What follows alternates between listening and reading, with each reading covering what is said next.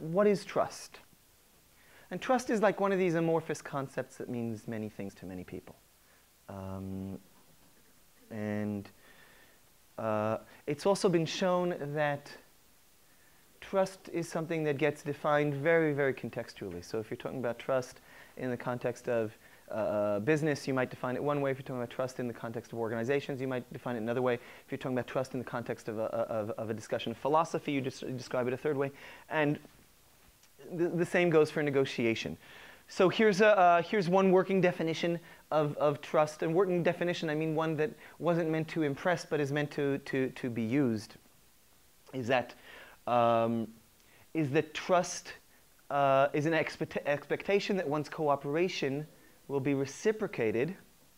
Okay, so if I cooperate, the other person will reciprocate to me. In a situation where I stand to lose if the other chooses not to cooperate. So the other can choose not to cooperate with me, and I will lose if that happens. If I still decide to cooperate with them, knowing that they could turn around and not reciprocate, then what I'm doing is trusting them. So trust involves risk, and I think that's the big thing to put on the table. Trust isn't, well, I do something and I know what's going to happen. No, I don't, given my belief of Newtonian physics, I don't trust the sun to rise in the morning. Okay, I know it will rise in the morning. Other cultures have different views towards the sun. Okay, but trust is really it's that if you're crossing a bridge and there's a slat missing, and you say, well, I'm going to jump over it and assume that I can make it. Trust is that leap of faith. So it's the tricky, ineffable, problematic thing that matters so much, but it's unguaranteed and it's a risk. Here's the problem. If you read the literature on negotiation, trust means everything. And I think that your own experiences might very well bear this out, that in situations where you do have this sense of trust in another, in other words, if you're working with someone who you feel comfortable taking a leap of faith towards, then, and it works, okay, and you are not stabbed in the back, then having taken that leap of faith, you'll encounter that other person takes leaps of faith towards you, and that you are able to work together with them. So you have trust being associated with all sorts of good things in the literature, and all of the good stuff that interest-based negotiation and integrative negotiation absolutely depends on. Because every time, when you think back to the negotiator's dilemma, every time you take a cooperative move, trust is invoked. Okay, that's what's at the core of it. However, trust isn't something you can control. And that's the scary part. You can't control it on two levels. One is, you can't necessarily force the other person into trusting you. That's one problem. And two is that you can't necessarily control your own trust patterns. That's something that we'll discuss in a minute. Trust being out of your control is a bit of a scary thing. If it is so key to negotiation, then what are we going to do if it's just this thing that happens? So we're not going to leave it at the level of something that just happens. We'll break it down, and the literature breaks it down. I hope you're familiar with some of that. But there is something scary in the fact that it's so unknown, unvague. So if you read Fisher and Urey on trust, what they had to say, at least I remember what they had to say in the second edition about trust. I don't remember whether they elaborated on it much in the third edition, but in the second edition about trust, their advice on trust was, if you don't have a good reason to trust someone, don't. That's not how trust works. That's not how people work. And so it's a good thing to keep in mind, because it reminds you to ask, wait, do I have a reason to trust them, or am I trusting them based on something else? So in other words, it's not without value, but it doesn't cut to the real core of how trust works between people. It also skips over the question, the really important question, particularly for interest-based negotiators: how do I make the other person trust me? Because that's worth gold, right? If My decisions, do I trust them, do I not trust them, do I trust them, do I not trust them? How is my lie detector functioning? That's one set of considerations. But if you differentiate between my decision about them and their decision about me, well, here's one thing we can get to work on. How can we influence other people to trust us?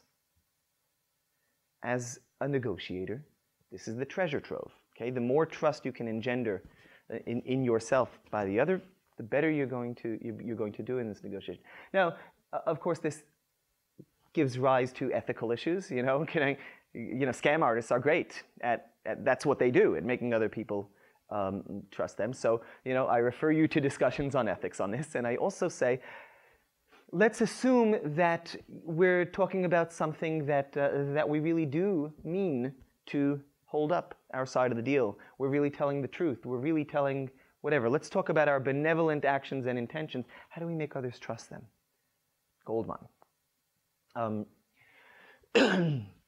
Here's a list of research that is shown. Without getting into it, it's like a list of all the good stuff. Okay? This is what trust can get you if you can manage to make the other party trust you. You can get them to solve problems with you and work with you and cooperate with you and play with you nicely in the sandbox. And it's also been shown to improve all of those things that affect these things. So it ripples out and it affects information sharing and generosity and friendliness and empathy and liking and so on. But let's get back to the practical point. Where does trust come from? Lewicki and his colleagues and others have written on this, try to break the way trust forms down into different pillars of trust or different sources of trust. The first, they talk about calculus-based trust. And calculus-based trust is, I trust you as far as I can hurt you, in a nutshell. Okay? If I'm someone standing in the doorway of that test with a baseball bat, so I trust everybody to cooperate, kind of the length of my baseball bat. I don't trust people who might be sneaking around and trying to duck in the back. I trust everybody that I can see within reach of my baseball bat not to go into the test. If we have a contract between us and we have agreed punitive damages of $1 million for anyone who breaches the contract and turns around and sells to someone else, I trust my counterpart to uphold the contract. How much do I trust my counterpart? $1 million. That's how much I trust them. And I do not trust them for $1,000,001. In other words, if someone would offer them $1,000,001, my assumption or my calculus-based assumption is that they will defect. Now, I also know that other things are playing here, so maybe there'll be other reasons for them to stay in the game. But from a calculus-based or a deterrence-based point of view, that's the way we look at trust. Now, some of you might easily be saying, wait, that's not trust at all. That's just punishment. That's just like, beating people up. Fear. That's just fear. And yeah, which is funny because fear as an emotion, right? And so people are guided by fear. And this is kind of a very cognitive way of thinking about things. And indeed, this is how economists usually discuss trust. But yeah, underlying even the economist discussion is, the underlying emotional effects of, so there's cost, and the cost, I have fear of that cost. Okay? So even when you try to isolate the cognitive elements, you're likely to slip into, wait, there's more going on beneath the surface. The second type of trust, knowledge-based trust, is the more I know about my counterpart, the more I know how he or she is likely to interact and act in given situations, the more I will trust them to act that way in those situations. The third kind of trust is the slipperiest of all. It's identification-based trust.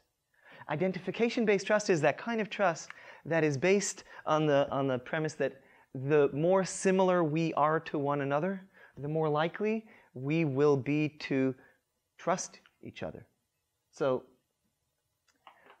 while that seems to have some logical basis, yeah, if we're similar to one another, so we probably have the same values, and that sounds fine when you're talking about someone who's similar in the sense that they came out of the same womb with you, they grew up in the same house with you, went to the same class with you, and that maybe even when you look in the mirror, you see them there. Okay, so that makes sense. That if you were really, really close to being the same person, then you will have some of the same reactions, some of the same values, some of the same. However, when we speak about the full effect of identification-based trust, it means that if I go to 3 used car salespeople and I'm wondering whether to trust them about whether, the car that they're selling me, and they're all telling me it's a great car and I'll never have any problems with it, it's the best car on the market, and I know, not to give anybody a bad rap, and some of my best friends are used car salesmen, but I have this concern because everybody tells me, well, you can never trust people.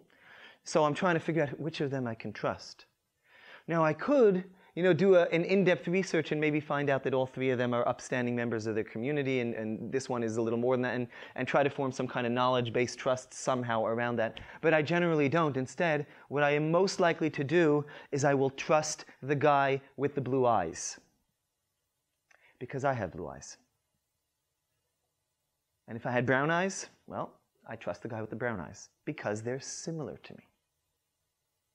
Now, I wish I didn't have to break the news to you, but now just imagine how many of our interactions and our trust decisions are premised on that. The answer, lots. I don't want to say most because I don't know. I'm not that kind of social scientist who actually knows the answer. Instead, I'm the kind of social scientist who says, yay, lots. Let's stick with too many, okay? That means that if someone has gone to the same school as I did, I will have more trust in them than someone who did not. If someone grew up, oh, you're from Denver too? Cool, wow. So we have this instant bond and instant in-group affiliation and all that, and that includes trust.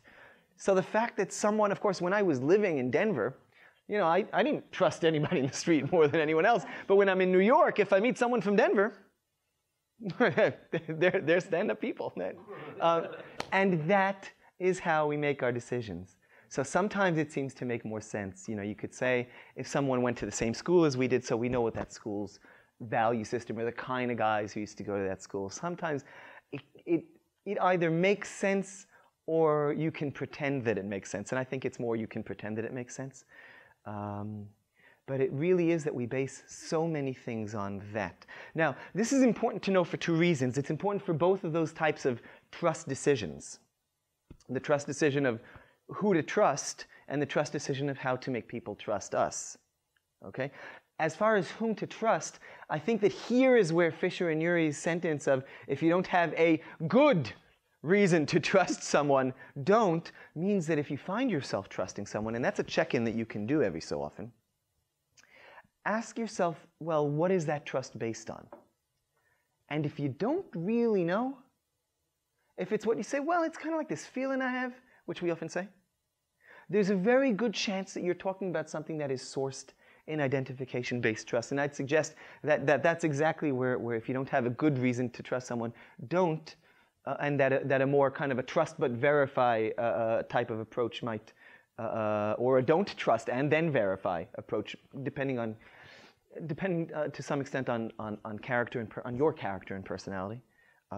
But that might be a better way to go. So you can do this check-in every so often. If you remember how strong this is, you'll do a check-in. On the other side, as people wanting to get others to trust us, how can we use identification-based trust to our advantage? We can, in the room, on the spot, we can create points at which the other notices that we are similar to them, and that will engender trust in us. So if we can get better at, of course, the best way to start off is just by being trustworthy, okay? I'm going back to the ethical point. But beyond being trustworthy, how can you open the door for that person to even being willing to consider your, real material trustworthiness? By opening the door through identification-based trust, by being similar to them. If they have kids, and you do, let them know that, okay? You know what I mean? This happens in conversation. It happens in the way we present ourselves. It happens really in the first moments of conversation